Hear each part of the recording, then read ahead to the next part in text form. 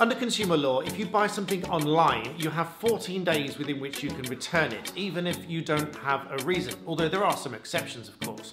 Whereas if you buy it in a shop, changing your mind is not a reason unless the shop allows you to return it of its own goodwill. So today we're back in Dorchester and I have a conference with Mr. Tech, who's got lots of questions for me about buying things online, buying things in a shop, and whether things go wrong with those products and what his rights are. But if you're new to me, I'm a barrister who helps you understand law, so hit that subscribe button to make sure you don't miss out on future videos. Also, a big thanks to all 580 of you at the time of recording that voted on my poll as to seeing off-topic videos on what equipment I use, what a regular day looks like, and so on. 46% of you said yay to such videos, and 33% of you said yay but put them on Black Belt Secrets. So a video is going live today about what equipment I use, so make sure you subscribe there and check that one out. In the meantime, roll video. So first of all, Mr. Tech asked me whether he has any rights to return a product just because he's changed his mind.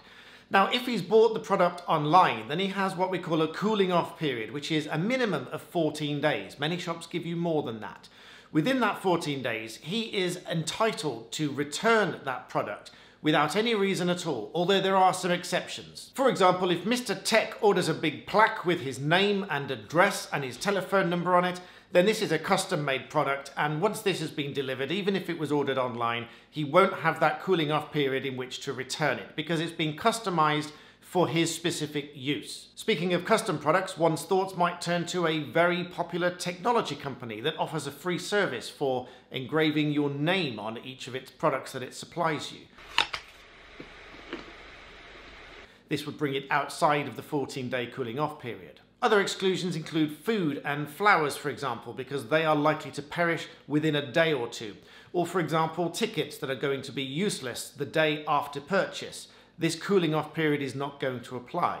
There's also an exception for music CDs, DVDs, music software, things like that, but usually where they have been unwrapped. So Mr. Tech is thinking about buying a very expensive camera, and he's wondering whether it's better to buy it online or go into a shop and buy it, because he's not really sure whether he's going to like the camera or not. So in this scenario, the general advice to Mr. Tech is that there's a big difference between buying this expensive camera online and buying it in a shop.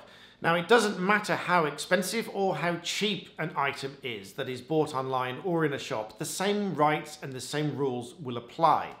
If Mr. Tech buys the camera online, he's going to get this 14-day cooling off period within which he can return it even if it's not faulty. However, if he buys it in a shop and changes his mind the next day, then he's down to the discretion of the shop as to whether they're going to allow the return or not. Very often the shop will say that he can have an in-store credit to spend within the store, but even that is at the shop's discretion, and whilst most shops have a policy like this, it's not upheld in law. Unless there's a fault with the product, which is the next thing that Mr. Tech is interested in. I tell Mr. Tech that it's a common scenario in cases that come to me as a barrister, where there's a fault with a product and the retailer is insisting that they can repair the product. Maybe they need to send it away and it will be back in 6 weeks. Sometimes they insist that it's got to go to the manufacturer, or even that the client or the customer has got to go to the manufacturer to get this product repaired. The important bit here is that there is a 30-day window within which the consumer has a right to return that product, regardless whether they've bought it online or bought it in a shop. The rights are the same, and regardless of whether it's a cheap item or a very expensive item. I'm talking many tens of thousands of pounds. It matters not if you've bought it as a consumer from a trader, which is somebody acting in the course of business, then the rights are the same. This is known as the short-term right to reject. But just to flag up, this doesn't apply to digital downloads. But in essence, if you've got a product that develops a fault or has a fault, and that you notice this fault within the first 30 days, you are entitled to reject it for a full refund. But the law goes a little bit further than that. There are 3 broad categories in the Consumer Rights Act that might be of interest in this particular scenario. The first is that the product must be of satisfactory quality. This is the one that covers whether there is a fault, whether there is damage, or whether it is just generally not of satisfactory quality. Bear in mind, however, if it is a second-hand product, it's not going to be as perfect as a brand new product. So with a brand new product, you could expect it to be free of even scratches and minor defects, whereas if it's second hand, then it may not be free of defects because obviously it's not brand new. However, if it is still faulty or damaged in some way, notwithstanding that it was second hand, then it might not be satisfactory quality. Secondly, the product must be fit for purpose. In other words, you should be able to use it and it should work for the purpose for which it was supplied. So in Mr. Tech's case, if he buys a brand new camera from an unknown brand that is supposed to take photographs and video, but when he gets it back from the shop, it doesn't actually take video as it was supposed to do, but the photographs are perfectly fine, then it isn't fit for purpose because the purpose it was sold for was both photographs and video, and if it doesn't work for one of those, then it's not fit for purpose and he is entitled to reject it within that first 30 days. But it's interesting to know as well that if a shopkeeper tells you that a product works for a particular purpose, even though it wasn't designed for that purpose, then it should work for that purpose. And if it doesn't, this will entitle you to return it and reject it for a full refund, even though that product isn't normally used for the purpose for which the shopkeeper has told you it does. And finally, the product should be as described. So if Mr. Tech gets his camera back from the shop and it is silver, but it was described on the packaging as black, even if he didn't open the box and have a look at it, even though he had the opportunity to do so, then again, he's entitled to reject it because it wasn't as described. If it was described as a black camera, it should be a black camera. If it turns out to be silver, he can reject it. So now Mr. Tech says, well, this is all very interesting, but I've got a camera that I've had for more than 30 days and has now developed a fault. Can I reject that? He asks. Well, the rules change after 30 days. You are no longer entitled to a full refund. You get a window between 30 days and the first 6 months. The general rule is this: if a fault is discovered within the first 6 months, then the law says that it is deemed to have been present at the time of purchase. Therefore, the retailer must offer either a repair or a replacement.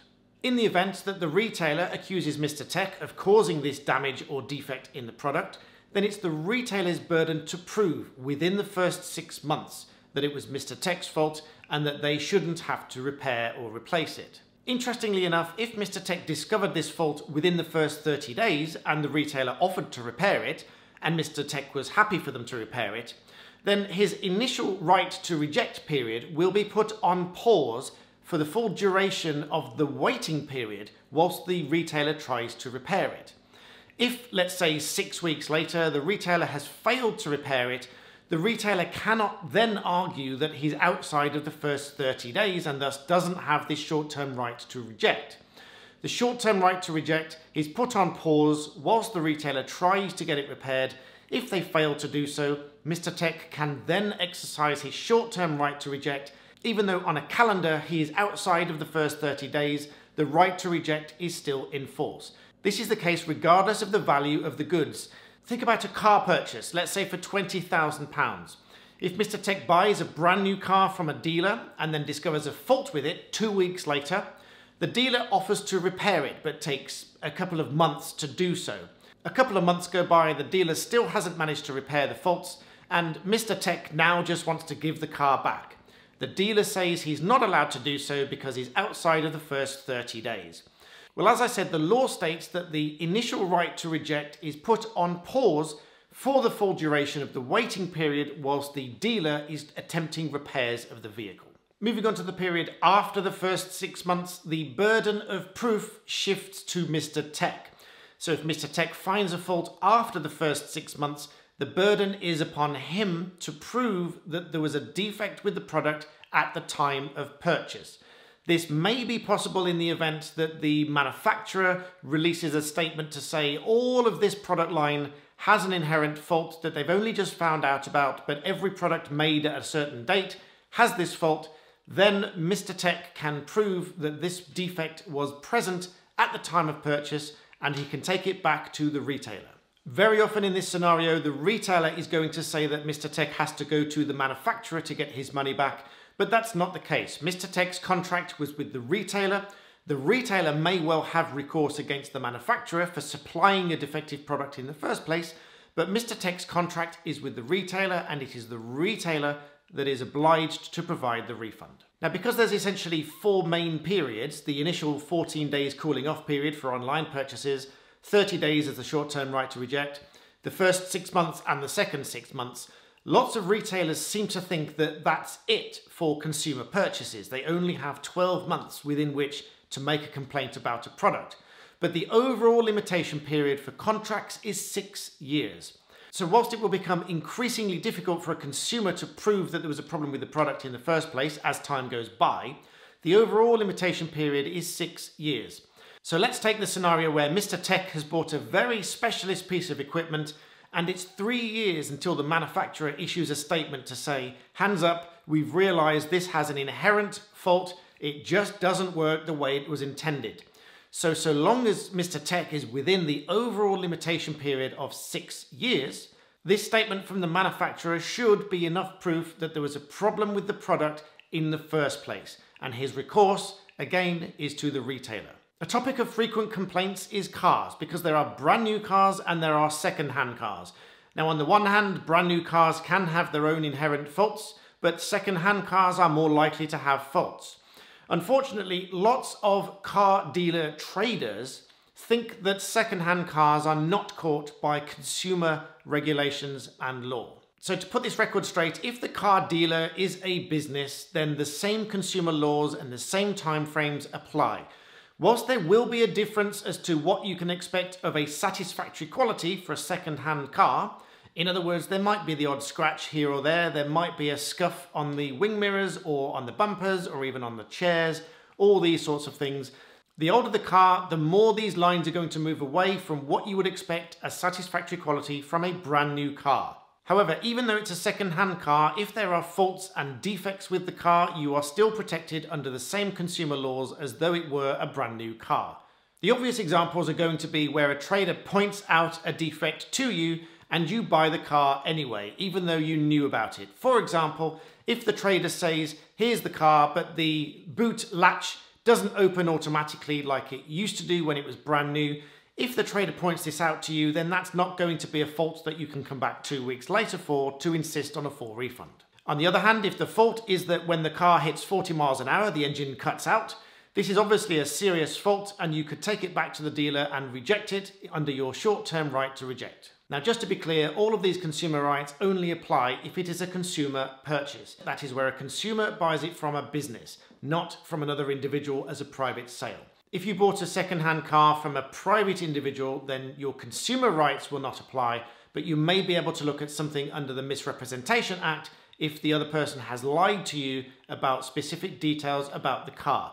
Check out my video linked below on misrepresentation. I've had lots of questions over the years about guarantees and warranties, which usually run for 6 or 12 months, sometimes longer, but very often the retailer is going to say that because it's out of guarantee or warranty, there's nothing they can do about it. This is somewhat misleading because your overall limitation period is 6 years, but as I said earlier, it will become increasingly more difficult the more time goes on for you to prove that there was a problem with the product that is essentially the retailer's fault. Lots of questions also pop up about proof of purchase because retailers will very often refuse a refund if you don't have the original receipt. However, the shop only needs to have proof of purchase. This could well be from a bank statement, which will have an individual line saying where the money was spent and how much was spent. Granted, if you bought several items in the shop, it's not going to show how much that individual item was, but it is still proof of purchase nonetheless. Now, whilst many people might not think it's worth going to court over £20 worth of purchase that goes wrong, Mr. Tech, on the other hand, has bought a camera, some microphones, some memory cards, lots of cabling, a bag and a tripod. Several £1,000s worth, and the camera's gone kaput in the first 2 weeks. He's lost the receipt and only has his bank statements as proof of purchase that he bought all of this equipment from the said shop in question. In my view, the shop is playing a pretty dangerous game by outright refusing Mr. Tech a refund in that scenario just because he doesn't have the original receipt. Because if this camera was worth £2,000 and has developed the fault within the first 2 weeks, he's within this first 30 days and has the right to reject the goods. Mr. Tech is quite likely to take the shop to court, and on the balance of probabilities, by the time he's made his witness statement annexed his bank statements that shows that he spent that money in that shop at that time, and the shop is going to be obliged to provide full and frank disclosure as to what their sales were that day. If indeed a sale matches up to Mr. Tech's bank statement that he spent this couple of £1,000s on this particular camera, then Mr. Tech is likely to win the claim. So whilst it is certainly easier if you have the original receipt, that's not necessarily the end of the matter. But just as a quick tip from a barrister, whenever you buy anything in a shop, take a quick photograph of the receipt, store it online somewhere safe, then you will always have a record of the original receipt. Finally, just a note on some further protection. I make almost all of my purchases using a credit card. This means I have further protection under Section 75 of the Consumer Credit Act.